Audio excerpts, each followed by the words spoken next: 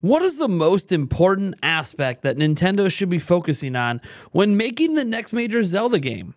We're not talking about spin-offs or remasters, not even remakes. We're talking about that next Breath of the Wild and Tears of the Kingdom level experience. One that, at least based on recent releases, should arrive sometime in 2028 or 2029. In fact, if Nintendo follows their typical patterns, it could be revealed as soon as 2026, giving us all that magical hope of a 2027 release. So it's going to be a couple of years until we at least see what the direction the series is going to go in. Still, I think it's important we have conversations like this one because the future of the Zelda series is something a lot of Nintendo fans are invested in.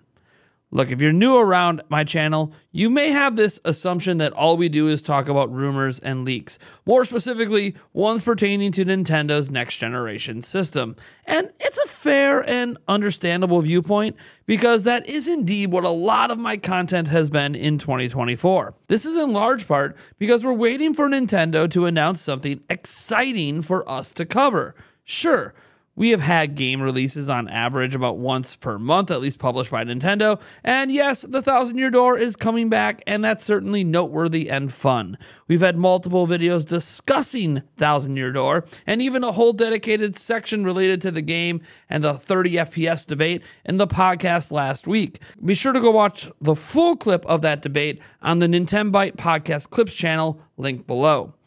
Luigi's Mansion 2 HD also got a recent trailer and update, and surprise, surprise, it looks like an HD version of Luigi's Mansion 2, which is still pretty awesome. But none of these releases, even the most recent in Endless Ocean, Luminous, is moving the needle online. In fact, on YouTube, searches for these games are extremely low. So naturally, we've had a huge focus on what's next from Nintendo. The rumors direct us to talk about the Switch 2, as does all the search traffic indicators. But in truth, the system doesn't matter without games. If you recall last year, we had extensive coverage of Tears of the Kingdom for months heading into launch. Every tiny morsel of new footage, interview quotes, and everything in between. We became sort of that one-stop shop for all things Tears of the Kingdom, which is exciting. There's nothing quite like covering and anticipating and even playing such a massive game. We did some similar coverage on a smaller scale for Pikmin 4 and Mario Wonder, but this pales in comparison to what we did for Zelda. Now, why is that? Well, simply put, Zelda is my favorite franchise, and I spent the better part of 20 years of my life covering the series extensively. That is what leads to today's conversation about a game that isn't even going to see the light of day most likely until 2026 at the earliest. Breath of the Wild and Tears of the Kingdom set new bars for the franchise, but now the series producer and director are both ready to move beyond what those games were, leaving behind many of the things that made those games tick.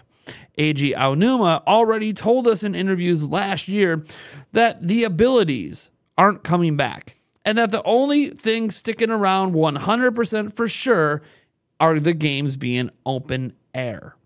That's probably a good thing considering the pure popularity of open world experiences.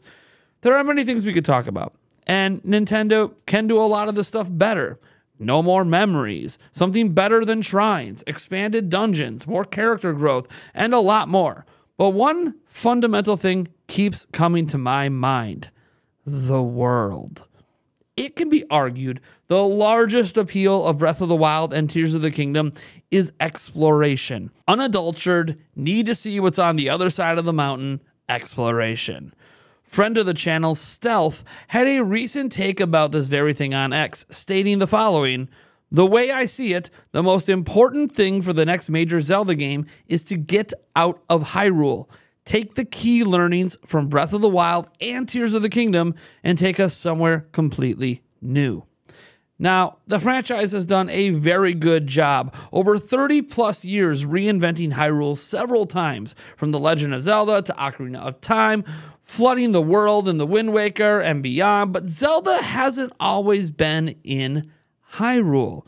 Majora's Mask introduced Termina, the world of the Ocean King in Phantom Hourglass, the Great Sea in The Wind Waker, Kolohin Island in Link's Awakening, Labrana in Oracle of Ages, and Holodrum in Oracle of Seasons. Heck, Hytopia in Triforce Heroes. You can even argue for New Hyrule in Spirit Tracks, simply because it is not indeed the Hyrule of yesterday, but a new land founded after the events of Wind Waker and Phantom Hourglass.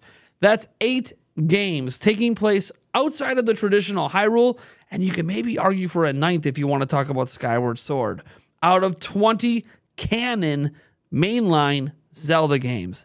That's nearly half the series. I wanted to bring this up because leaving Hyrule for somewhere new shouldn't be viewed negatively. It should be viewed as a refreshing way to enjoy an open world Zelda title.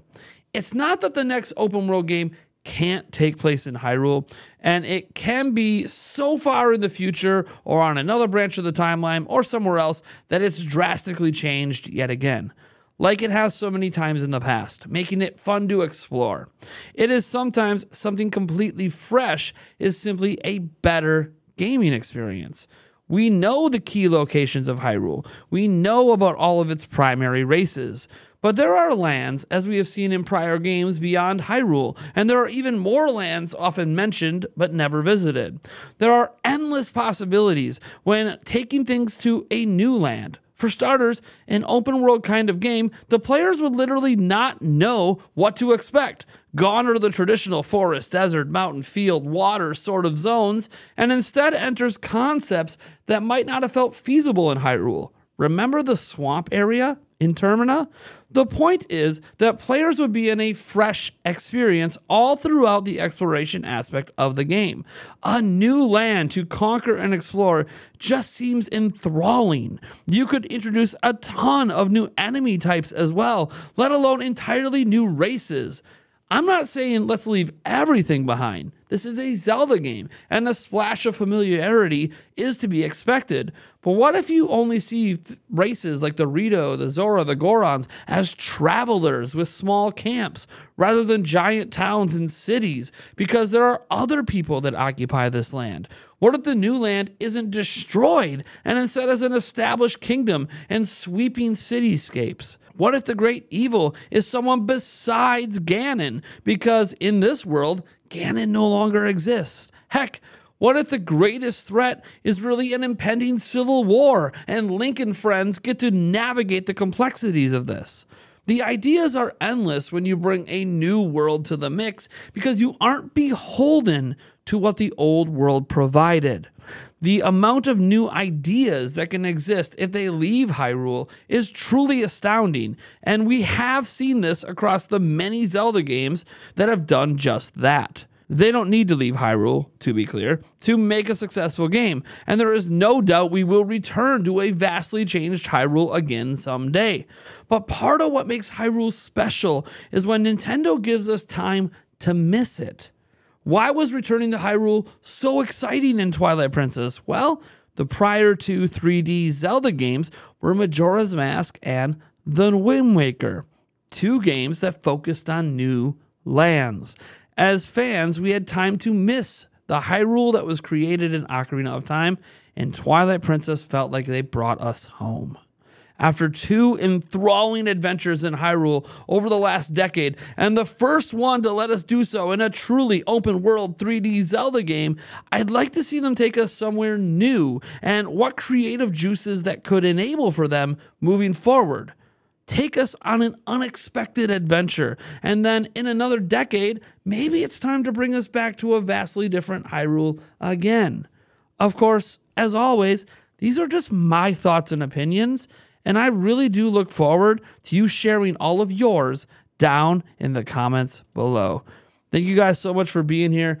I hope you enjoyed the video. If you did, I would appreciate a like and subscribe, and I'll catch you in the next one.